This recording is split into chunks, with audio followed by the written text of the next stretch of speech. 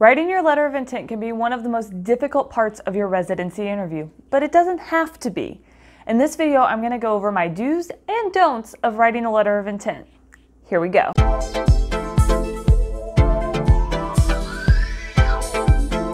Hello everyone and welcome to Happy Pharm Life. My name is Sierra Richard. I'm a pharmacist and a PGY1 resident who is wanting to help you get the residency of your dreams and in turn that career you've always been looking for. Before we jump in, I do want to do a little disclaimer here that the advice I'm sharing in this video is based on my own personal experience, which may be different from yours. So when you look at this advice that I'm giving you, think about it from your perspective and take the pieces that you need and leave those that you don't. Okay, with that in mind, here we go. Writing a good letter of intent is extremely important for your residency application. The thing is, it's really that one chance that you get to show your program your personality.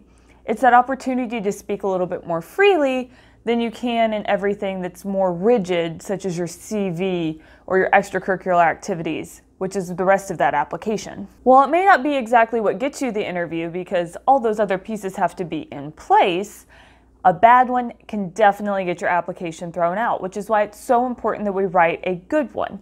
So here are my do's and don'ts of writing a letter of intent. First, you need to do your research and look at other letters of intent. It's very important that you see, one, the structure, so you're doing it professionally and making sure you have all the addresses that you need and the salutation correctly and the closing correctly and what other people have put content in. I think it's good to be a little bit personal here, where you talk about your story, how you got here.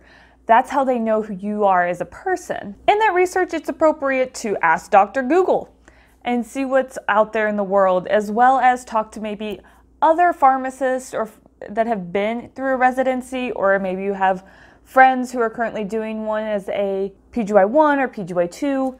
Either way, those are great people to talk to. What you don't want to do is copy a template.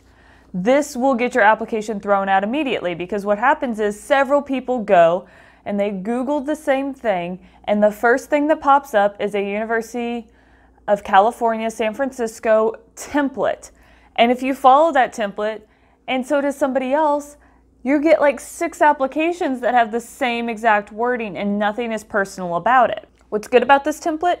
It gives you an idea of the things to include. What's bad about it is if you copy any of those words. If you copy any of those words, that is plagiarism, which is bad, and is going to get your application thrown out. So don't plagiarize. What you should do is make a template for yourself. What I mean by that is knowing what you want to put in your letter of intent for your applications, you're often going to use that same material over and over and over again because you're applying to the same type of programs and you have the same intent, which is to get a residency.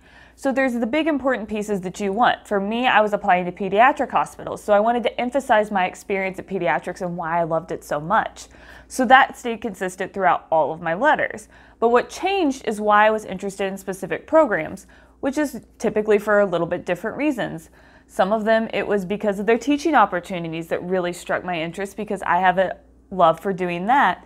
Some of them, it was just some unique rotation opportunities that was special for that program.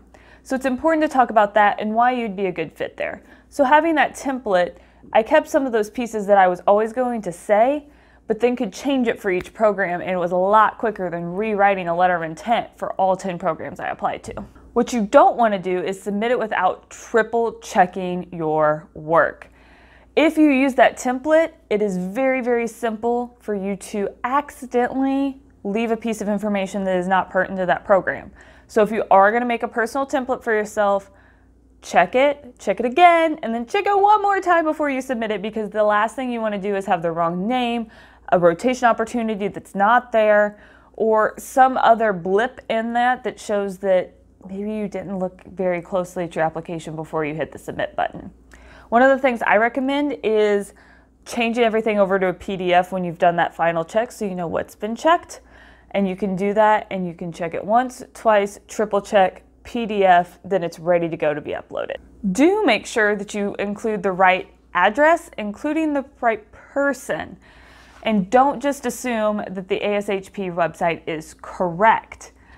This is a blip that you can make very easily because the ASHP website is not easy to change, and a lot of times programs don't update it as regularly as maybe they should. So always go back to the website. If there's a discrepancy between the program's actual website and the ASHP page, then definitely okay for you to send an email maybe to one of the current residents or whatever contact information you got at mid-year if you got contact information from them, and just ask who to address it to. Like I said before, a big do is making it personal. Why are you a good fit for their program? Why are you interested in a specific area of study? Why are you pursuing a residency? All of those things are important to include in your letter of intent because it helps understand your intentions, which is to get the residency. What you don't want to do is overshare too personal of information that maybe isn't appropriate for a professional setting. So have somebody else read it, see what they think. I always encourage people to have somebody that knows you really well read over it. So I had my dad and my best friend and my husband, they all helped review things. But I also had people on the professional side, such as some of my classmates and professors, look at it as well. So you get two angles. And so on the family side, they know me personally, and so they could give me advice about me as a person, whereas the people who looked over it that were professionals knew me from that angle and would tell me if I was oversharing or doing something that maybe would be viewed as unprofessional when the reader reads it who doesn't know me. So you do want to talk about how you're going to help the program. Yes, this is your residency, and you are doing a residency to grow and learn. But they are also investing time and energy into creating you into this better practitioner that is going to be able to be more self-sufficient and help patients. So why should they take the time and energy that is required to train a resident if you're not going to give them something in return? So yes, why should they invest in you? What are you bringing to the table that is different than all the other candidates that are there? And can you bring something that, they can really use? What's important here, though, is that you don't over-exaggerate in your skills. If you go further and stretch the truth a little bit, one, they're going to ask you about it if it's super out there and you're like, wow, normally we don't get candidates that have this. You need to be able to back it up. It's important not to exaggerate, but make sure that you do get across what your big strengths are. So if you've had a lot of leadership, tell them about that leadership and what makes you a great candidate because of that experience. Maybe you've volunteered and done a lot of event planning. That could be beneficial as well in a different way. So talk about those things that make you unique and what you can bring to the table to the program because of those things. Like I said before, do have someone look over your letter of intent. I recommend professional and personal sides of things, but if you only have one, anybody will do. Your significant other, your best friend, whoever you can find to do it, because it is a lot of work. Having them look over one and just tell you, I think this is good. Here's some grammar things, spelling things, even those things versus like the professional side of the wheel where you're trying to figure out, did I put this word in the right spot? Is this the right thing to say? I don't know. Well, at least your grammar and spelling's right, even if you don't know that. What you don't want to do is ask somebody the last minute, especially a professor or one of your preceptors. Those people are extremely busy. It's the holiday season. They are out of town visiting family, trying to take care of things, and the last thing you want to do is ask them like 2 days before your application is due.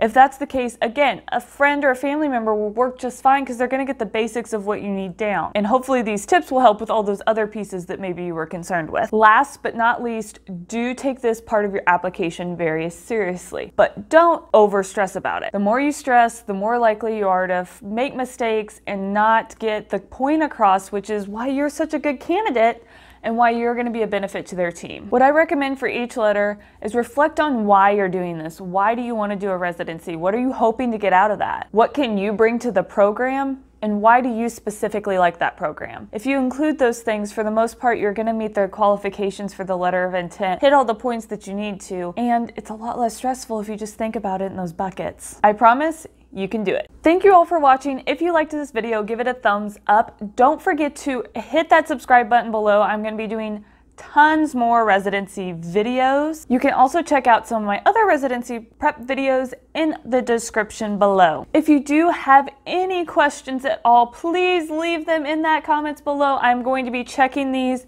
up until, I know the deadlines go until like January 6th-ish plus. So I'm going to be checking those messages every single day and responding to you to make sure that you are 100% prepared to hit that submit button. Good luck with your residency applications, and I will see you next time. Bye.